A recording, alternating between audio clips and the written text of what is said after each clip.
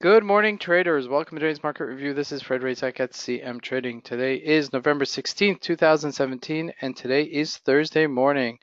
So looking at the economic events of the day, let's start out with the GBP at 12:30 South African time. We are going to have some retail sales coming out, and then at 4:30 South African time, weekly unemployment numbers coming in the United States. And we generally don't populate this number on a weekly basis just because it's a little bit redundant week to week.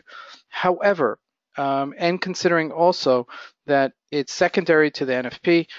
However, this week I think it's a little bit important to show it just because we've had such a extreme sell-off in the Dow Jones. Maybe we'll have a positive number this morning that would actually give us a little bit of a boost in the market. So let's see what's been happening in the markets.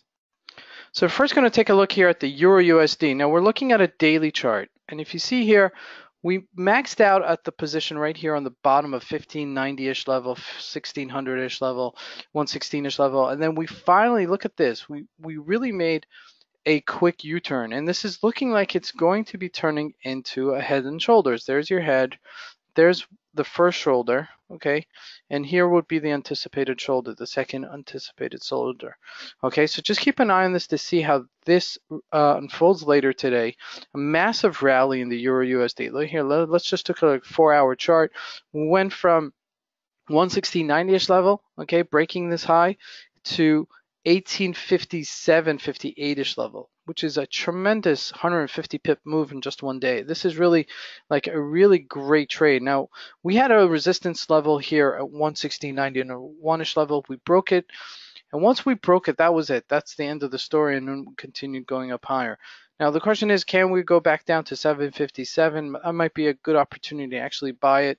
1757-ish level, 1760-ish level on the corrective side. Now we corrected about 60 pips since then. Okay, so you could see that this correction is actually happening. So we're still trading in a range, but our range is a little bit bigger. That's all it is.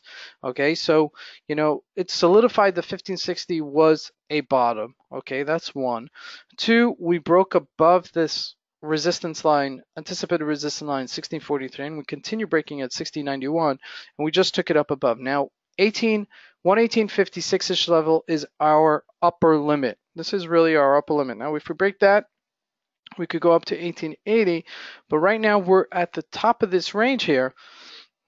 I'd be more inclined to short something closer to the 1890-ish level than I am to short something right here or to buy something right here, because we may still correct ourselves down to 1757. Okay, and if we do, that's a great indication to actually buy anticipated head and shoulders. Now, looking at the GBP, however, did nothing. Okay, we're looking at a 4-hour chart, and it's pretty much flatline. So your go-to right now is the Euro USD. That's the one that's trading. That's the one that you should be looking at. Okay, now looking at the gold retracing a little bit from yesterday, from 1287, down to 1277 right here. So we're just really trading in a tighter range. Now, we thought that this would go up much higher, considering that the equity marks sold off yesterday, but it did not. Okay, so that's indicative that maybe the equities are still going to continue rallying, okay,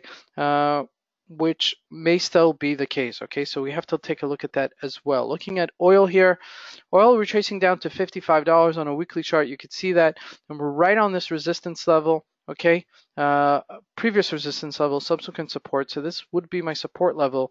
We mentioned this earlier this week. We drew this line. So if we do break it down on the downside, we could definitely see ourselves going back to the 53, 52-ish area. But if we do hold, we may find ourselves trading in a new range, and that's something you got to look at and keep an eye on. Now, looking at the Dow Jones. Now, Dow Jones is rallying here in pre-market. We'll take a look at a 4-hour chart, but we sold off quite sharply over the past couple of weeks, okay?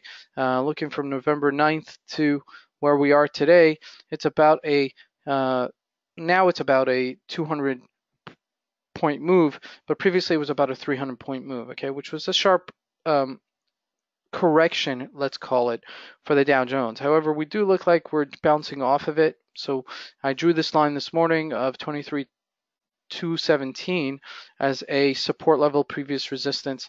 So that's really a good place for us to have picked it up. Now, we don't like buying bottoms, but now it isn't indicative that it might continue going up. So let's look at that, and especially since we're going into the Thanksgiving weekend, and between Thanksgiving and Christmas, we generally rally. Okay, now looking at the DAX, it's a little bit more disconcerting. Okay, trading at 12,922. We're just at this support level. Okay, previous resistance.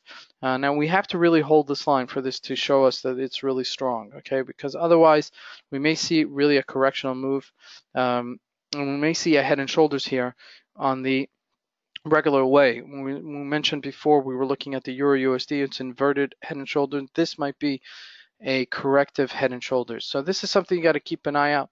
And it does look weaker, and it does look like it's breaking down the Dow Jones. So this is very, very important. Now looking at the JSC, JSC rallied this morning a little bit. As you can see, we're bouncing here at 53,713. So that's a really cool move. Let's see if we can continue breaking out here to the 53,992. That would be my next go-to. This is Fred Razak. Want to wish you guys a great trading day. Thank you.